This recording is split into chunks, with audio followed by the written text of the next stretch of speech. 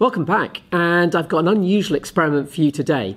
We're going to look at how different surfaces of materials give off infrared heat. And to do that, we're going to use a piece of apparatus called a Leslie's cube.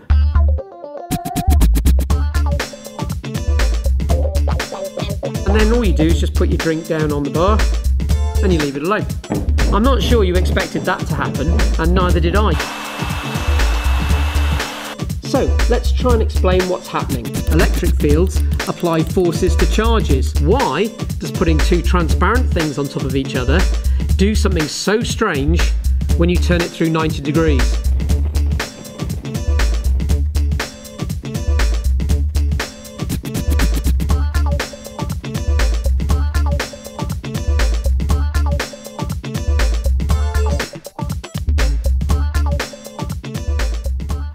But before we start, you'll notice that Leica the dog's not with us today. She's off on another one of her world travelling missions, and more of that at the end. Now, I'm sure some of you have noticed that on a really hot day, black cars feel really hot to the touch, but they also feel very hot when you get close to them. I remember hiring a car in Florida many years ago, and it was painted quite dark. And when I left it out in the sun, it was almost impossible to get close to the door. The whole thing felt so hot. It had been absorbing radiated heat from the sun really well. But even at a distance, it felt really hot. And this is about emissivity, how well a surface gives off infrared radiation. And it's that I want to look at today with the Leslie cube. So here's a Leslie's cube. It was invented by John Leslie, a physicist from Scotland in about 1800. And what he made was a hollow metal box. So what we've got here is a copper box. It's important you know that this side is sort of polished copper and all the other sides are painted. And what we're going to do today is look at how well different surfaces emit heat from the cube. So let's get this working. So the first thing I've got to do is boil a kettle, and then what I'm going to do is fill it with boiling water, and then we'll measure the amount of radiation, that's infrared radiation, coming off the different sides. Right, so the kettle's just boiled, so let's take the lid off, and what we'll do is put the boiling water into the Leslie's cube, and I need to fill it up to the top.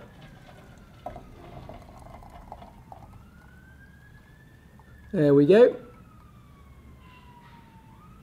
And then I'll stick the lid on, and what we'll do is we'll measure the temperature, or at least the infrared radiation, coming off the different sides.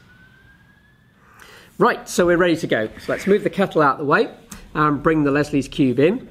So I filled this with boiling water, and what's important that you know is that every side of the cube must be at the temperature of the water in it. So all the sides of the cube must be just under boiling. You can put a Bunsen underneath it to keep it boiling if you want. And what I'm going to do is I'm going to measure the amount of heat radiation, that's infrared, coming off each side of the cube with a little infrared thermometer. And I put a little bit of wire on here to make sure that I always measure from the same distance to make it a fair test. Okay, we're ready to go. So let's measure the heat or the infrared coming off at a fixed distance. Firstly, from the black matte side. So I'm going to put the thermometer on there, press a reading, and it might be a bit difficult for the camera to see, but it's 87.4 degrees centigrade at that distance. But the bit that will surprise you is, let's do the metal side, the unpainted side. So, turn on the thermometer, put it at a fixed distance, the same distance to make it a fair test. And again, I don't know if you can see, 28.6 degrees. That's a huge difference. Just check that again. I've got 87.0 from this dark black side, and I've got 29.4 from the metallic side. Now that's going to take a little bit of explaining. But just before I do, there's one experiment I'd like to do, which all teachers do, and I think, including myself in the early days of my career, I think we get wrong. We spend a lot of time talking about the colour of the sides. So let's see if that makes a difference. And I'll just read out the readings to you if they can't be seen on the camera very well. So the white side of the cube has just given 84.9 degrees. So 84 degrees. We'll do the black side of the cube. Well, 85.0. So the white and black, almost no difference. Let's quickly do the copper one. And that's 29 degrees. So what's interesting is the colour doesn't seem to make a difference, but it seems to make a difference if it's painted or it's bare metal. Now, before we dive into a quick explanation, something you can ask your teachers to do, or if you're a teacher, you can show this to your pupils. You don't need one of these, okay? You don't even need thermometers.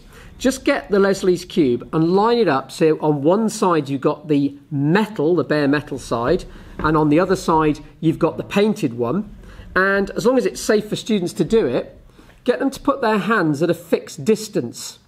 And they can even close their eyes. And this side, for a fixed distance, is much hotter. I feel much more heat coming off it. So I know immediately that's the dark side, the black side of the cube. Right, time for a quick explanation. And I won't go into too much detail because the physics of this is quite tricky. But what we're looking at here is an object, and you've got to remember that every side, when you touch them, is at the same temperature. But different surfaces give out heat better or worse depending on what the material is. And this is about emissivity, how well surfaces emit radiation. And what Leslie's cube has shown us is that the material in paints, these are molecular paints, give off infrared or heat radiation way better than the atoms in a metal that isn't painted. And this is all to do with the fact that the electron structure in a metal is different to that in a paint. So, if you want things to give out heat very, very well, a black paint surface seems to work much better than a shiny metal surface. Oh, just before we finish off, I wanted to point out that the radiators in my laboratory are painted black. I'm not sure if that was done intentionally, but I think it's rather nice that they've been painted with a high emissivity material instead of being left bare and as a rough or even shiny metal. So in fact, these give out the heat way better than they would if they hadn't have been painted. So I hope you enjoyed that experiment and learnt a little bit about emissivity, the ability of different types of surfaces to give off infrared radiation. And you didn't fall into the trap that some of us have done over the years of thinking that Leslie's cube is about the difference between white and black surfaces giving off heat radiation. I think we've shown it makes, in this situation, almost no difference at all. So I hope you enjoyed that video, and I look forward to seeing you again next time.